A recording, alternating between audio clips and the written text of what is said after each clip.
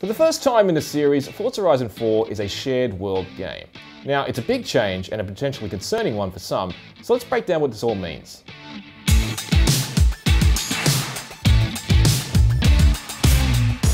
First and foremost, it changes the other races you'll see while cruising around the open world. In Forza Horizon 2 and 3, the cars you saw hooning around the environment were what the Forza series dubs drivatars, AI-powered driver profiles drawn from your friends list and beyond. In Forza Horizon 4, we'll still race against drivatars when we start an event, but the cars you'll encounter in free roam will now be real people within a 72-player server. The reason developer Playground Games is doing this is because the team believes that real players will exhibit more interesting, more unpredictable, and more fun behaviour than they could ever program into drivatars. I should stress at this point that this isn't compulsory. Forza Horizon 4 isn't an always online game, and you don't have to play in the shared world if you don't want to. You can opt out with a push of a button and seamlessly transition into an offline experience that will replace the real people with drivatars again.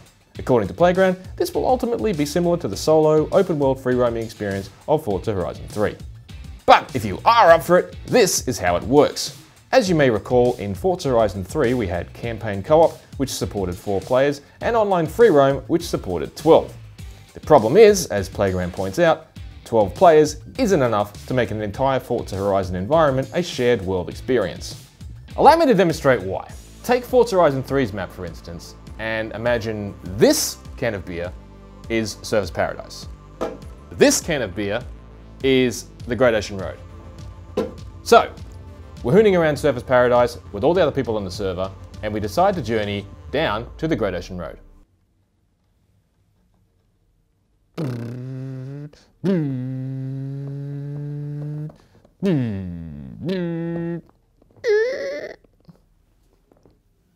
There'd be nobody there when we get there, and we'd have encountered nobody on the way. Forza Horizon 4 will group players together in groups of 12, based roughly on the area of the world they can see. As a player moves through the world and they approach another player, they'll be grouped into the same universe. Obviously, this all happens below the surface, there's no loading. So, now as you travel through the 72-player world, you'll be moving seamlessly from universe to universe, seeing other players come and go as you drive. Playground's plan is to make Forza Horizon 4 as social as possible. There's now a quick chat system available via the D-pad for players without a mic or who don't speak the same language. We'll also be able to form instant convoys with players met, and take part in every race and every activity in up to 6-player co-op. It also probably goes without saying that, as a shared world experience, whatever happens in the world happens for everyone. Weather, time of day, it's all synchronized.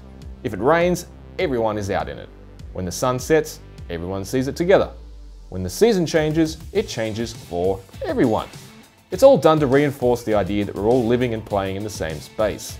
Okay, neat, but what about the other issues inherent with shared world games? Pausing, griefing, losing connection, all that stuff. Well, Playground seems quietly confident that it's nipped those in the bud. Yes, you can still pause the game while online and resume at whatever velocity you were moving in before pausing.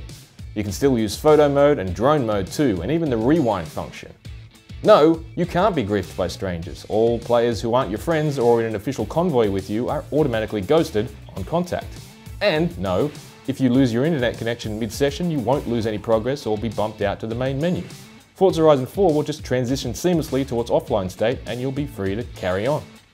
So, hopefully this has got you up to speed on the functionality and philosophy behind Forza Horizon 4's shared world. For plenty more on Forza Horizon 4, stick with IGN First for the remainder of the month.